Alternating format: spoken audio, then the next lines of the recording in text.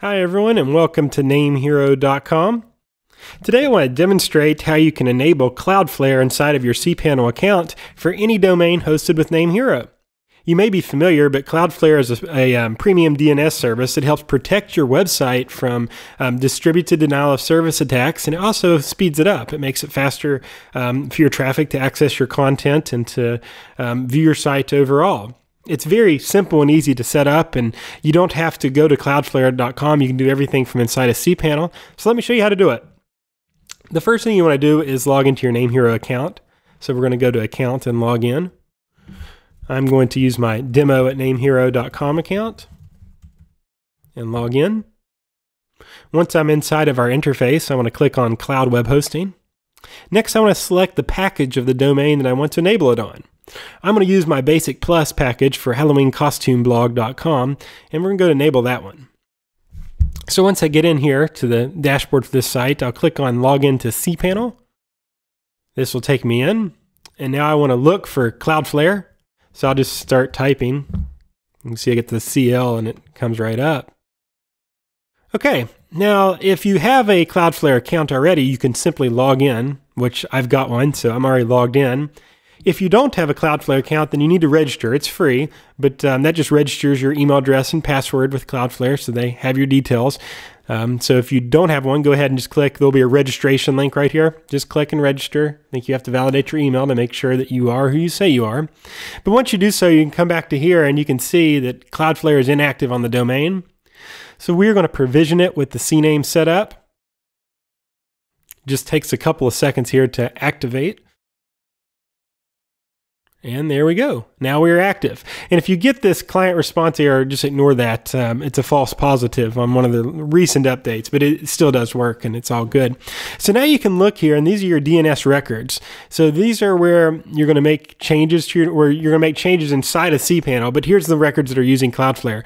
So you can see the ones that are highlighted orange are routing through Cloudflare. So now the domain, the main domain, is routing right through it. So if we wanted to enable some of these, then we would just click here and it would enable Cloudflare on those as well.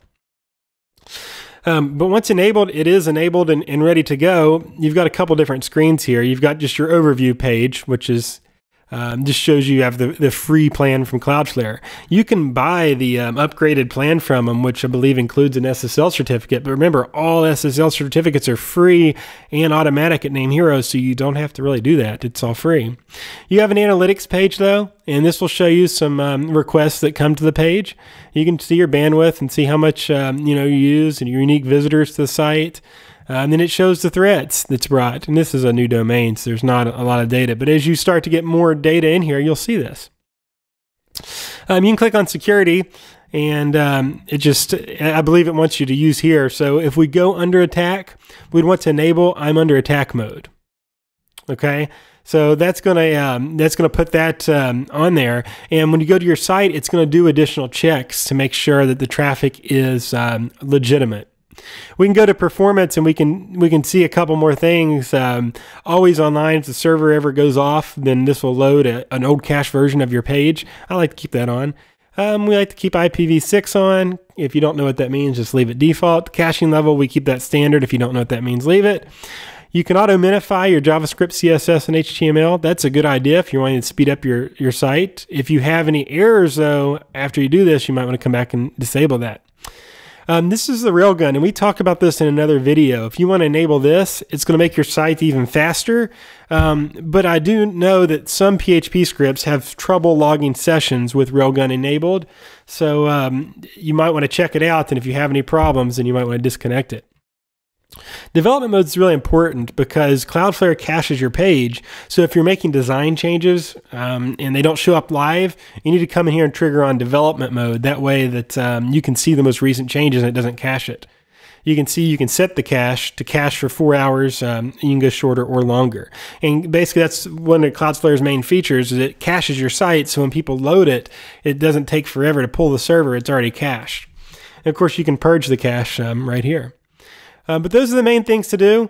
They've got their support, which will go into their documents here. Of course, you can always ask us at NameHero. If you have a problem, you can always go back to us, and we'll help you out. But sometimes Cloudflare makes you do support directly through them, so our support may advise that you you go back to them and get that from them.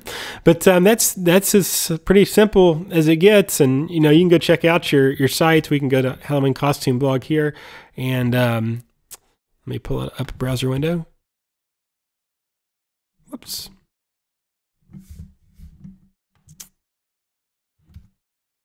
I tried to search Google instead of going to my log. So you can see this is the attack page. So since I'm under attack, it's going to show that before it loads the site. And that will keep the distributed denial of service attack down.